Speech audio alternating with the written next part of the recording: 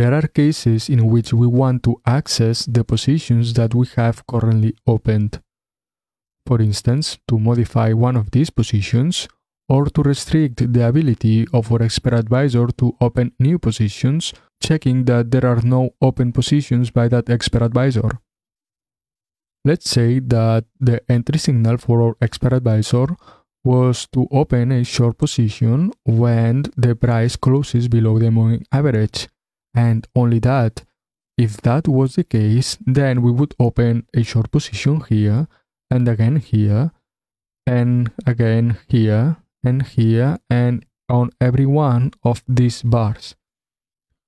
Now, to prevent that, you can code an entry signal such as the one that we have right now, or you can review the positions that you have currently opened to make sure that there are no open positions by the expert advisor.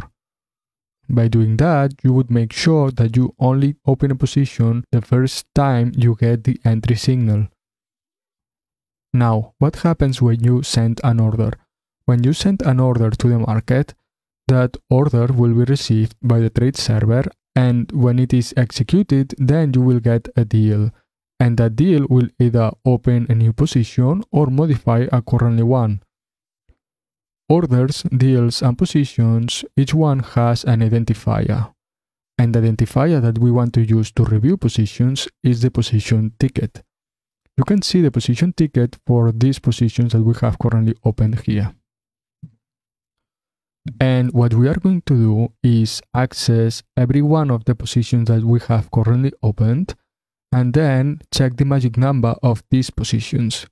And if we find one position with the magic number that our expert advisor has, then we will not allow opening any new trade. So let's enable here the magic number. There it is. So we will select each of these positions by their ticket. And once we select one position by their ticket, we can retrieve information from that position, and we will retrieve the magic number of that position and check that magic number against the magic number of our expert advisor. So let's do that. Here we are at our expert advisor. Let's move to the global scope of the program. And here, let's just code a function that will check the positions that we have currently opened and return true if there are no currently open positions with our magic number. So, since this has to return true or false, this will be a Boolean function. We will name that check placed positions. And we need the magic number, right? So we will pass here the magic number. So this is the function declaration. Now let's do the definition. For the definition, again, let's start declaring a Boolean variable here that will be the variable that we will return. And let's initialize this to false. Now, to loop through all of the positions that we have currently open, we have to use a for operator. So let's use a for operator. We are going to loop through all of the positions that we have currently opened, and we can do that using the predefined function positions total. So let's declare an integer variable I, and we will assign the value of positions total to that variable.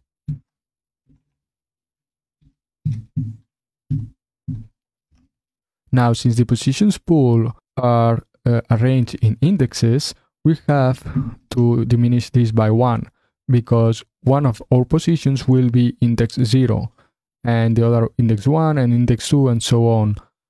So positions total, it returns the total number of open positions, right?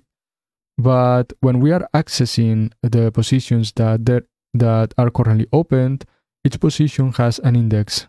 So again, since one of the positions is in index 0, we need to diminish the total positions by 1. We will loop while the index is greater than or equal to 0. So this way we include the index 0.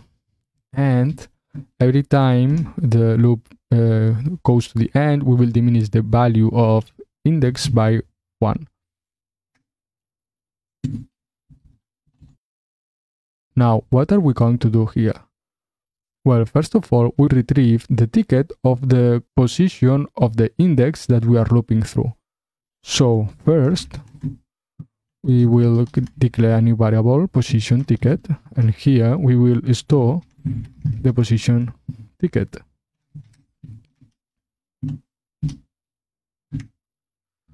Now that we have the position ticket of index I, we are going to select that position by its ticket.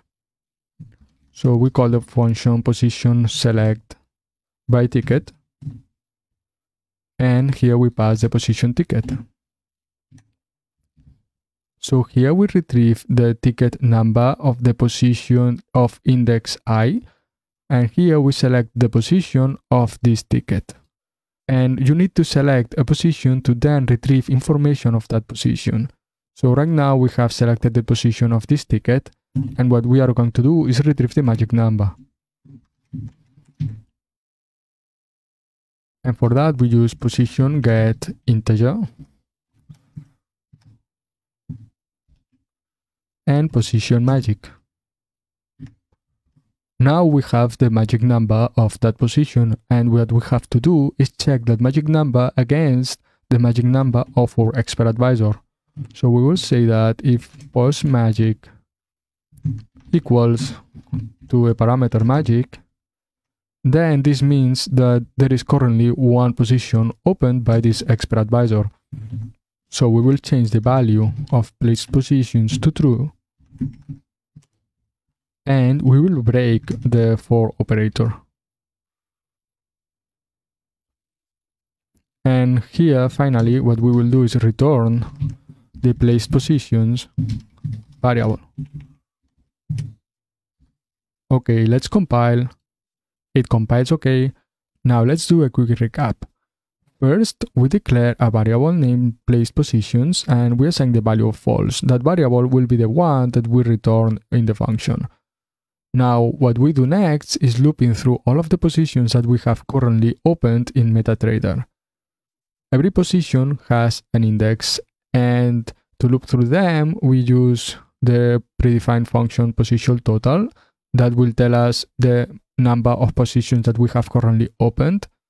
But since every position has an index, we have to diminish this by 1 because there will be a position in index 0. Then we will loop through them while our index is greater than or equal to 0, and every time a loop finishes, then we will decrease the value of the index by 1. Now what we do within the for operator? Well, here the first thing we do is getting the ticket of the position that we are currently looping through. So the ticket of the position in index I. Then we select the position by its ticket. And when we have a position selected, then we can retrieve information from that position using the position get integer, position get double, or position get string functions, for instance. And in this case, since we are interested in the magic number, we use the position get integer to retrieve the magic number. And we store that magic number in the post magic variable. Now that we have the position magic number, what we have to do is check that position magic number against the magic number of our expert advisor. And if they match, then we change the value of placed positions to true, we break the for operator, and we return the value of placed positions. Now the only thing left to do is to call this function. So we go here to our expert advisor, and in the entry signal, here is where we want to limit the ability of our expert advisor to only open trades when there are no trades opened by this expert advisor. So here what we will do is the following. So we will check that we have an entry signal long or short, and this will be the first that we will check. But then we will also check for the placed positions. So we will say that check placed positions, and here we pass the magic number equals false. So now this is checking that we have an entry signal, and then this is checking that currently there are no positions placed by this expert advisor. And this is how we can access information from the positions that we have currently opened, and we are using this information in this case to restrict the ability of our expert advisor to open positions to these cases in which there are no currently open positions by this expert advisor.